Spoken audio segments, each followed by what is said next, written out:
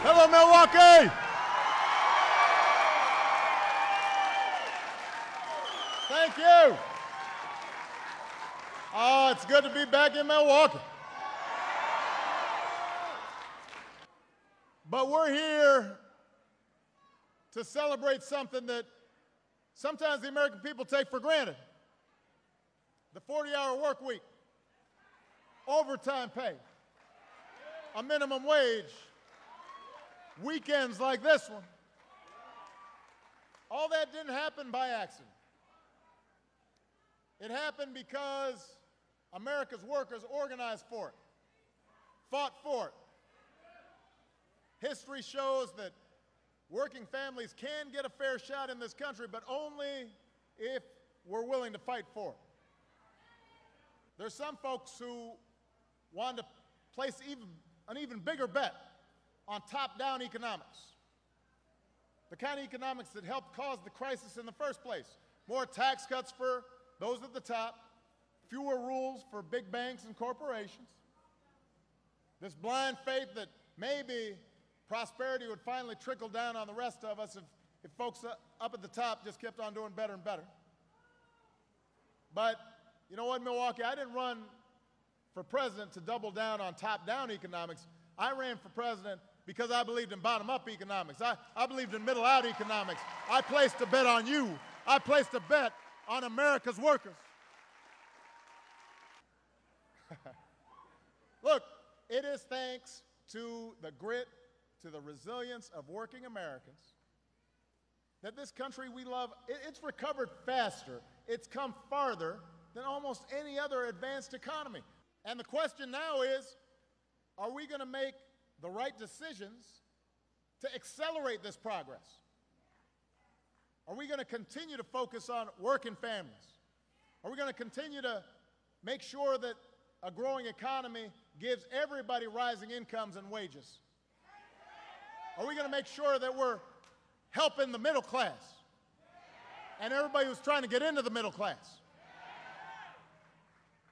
You know, it's a good thing that corporate profits are high. I want American businesses to succeed. It's a good thing that the stock market's booming. You know, a lot of folks have 401ks in there. I want them to feel good. But I also want to see the guy who's breaking his back on 2 8-hour shifts so he's got enough money to send his kids to college. I want to make sure that guy's getting a break. I want to make sure he's getting some help.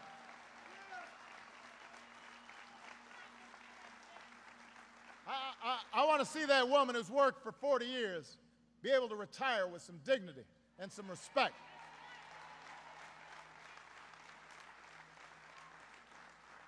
That's how I measure progress, not just by how well the economy's doing overall, but how it's doing for folks who are working so hard, doing everything right, just want a fair shot, and didn't have anything handed to them in their lives. Weren't born with a silver spoon in their mouths.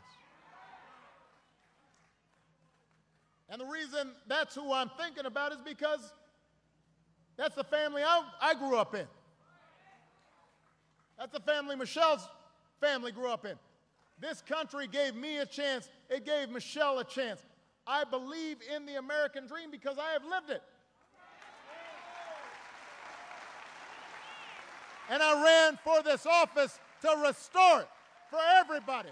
So no matter what you look like, and no matter where you came from, no matter how you started, you can make it in America if you try.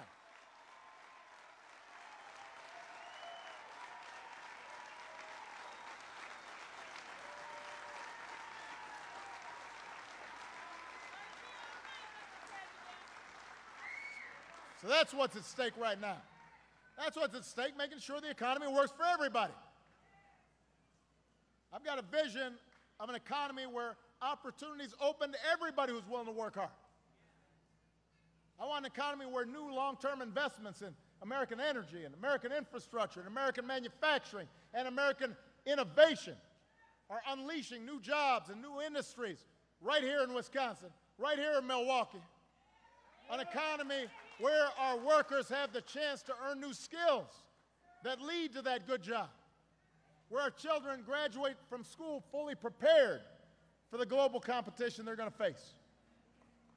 I want an economy where your hard work pays off with higher wages and higher incomes and fair pay for women and workplace flexibility for parents and affordable health insurance and decent retirement benefits.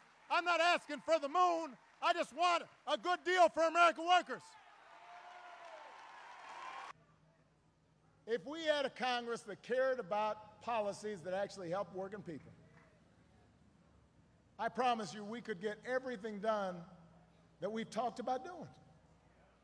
But until we have that Congress, it's up to us to fight for these policies. So wherever I can, I've acted on my own. I acted on my own to make sure more women had the protections they needed to fight for fair pay on the workplace.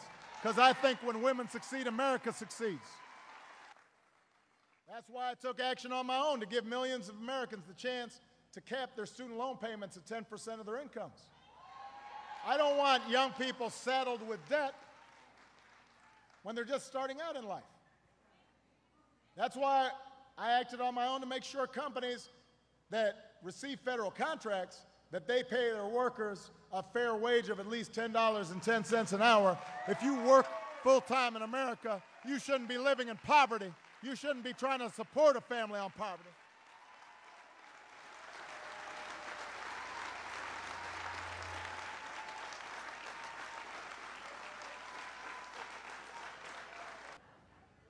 After all that unions have done to build and protect working Americans, I know it's frustrating when people have the gall to blame you for the problems facing working Americans. I know you've got some experience with that around here.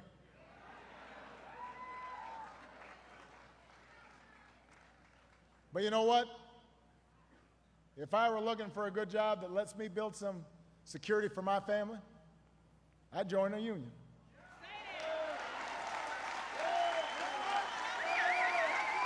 If I were busting my butt in the service industry and wanted an honest day's pay for an honest day's work, I'd join a union. If I were a firefighter or a police officer risking my life and helping to keep my community safe and wanted to make sure I came home safely to my family, I'd join a union. So that's why we have to keep fighting. At the beginning of the last century, people fought against the idea of a 40-hour work week. They fought against weekends. They fought against workplace safety laws. 80 years ago, people fought against the idea of Social Security. 50 years ago, people fought against the idea of Medicare. But guess what? We won those fights.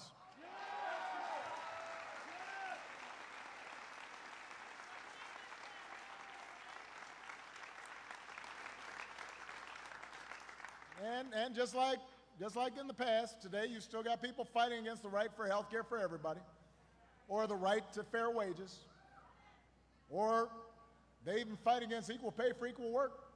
But we will win those fights too, I promise you. And I know that because America is the story of progress. It can be slow, yes. It can be frustrating. Sometimes you get half a loaf where you wanted the whole loaf. Sometimes you might just get a quarter of a loaf. But if you look at our history, the story is progress.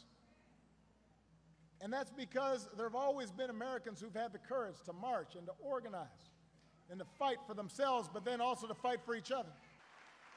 America is not the party we belong to, but the values we share.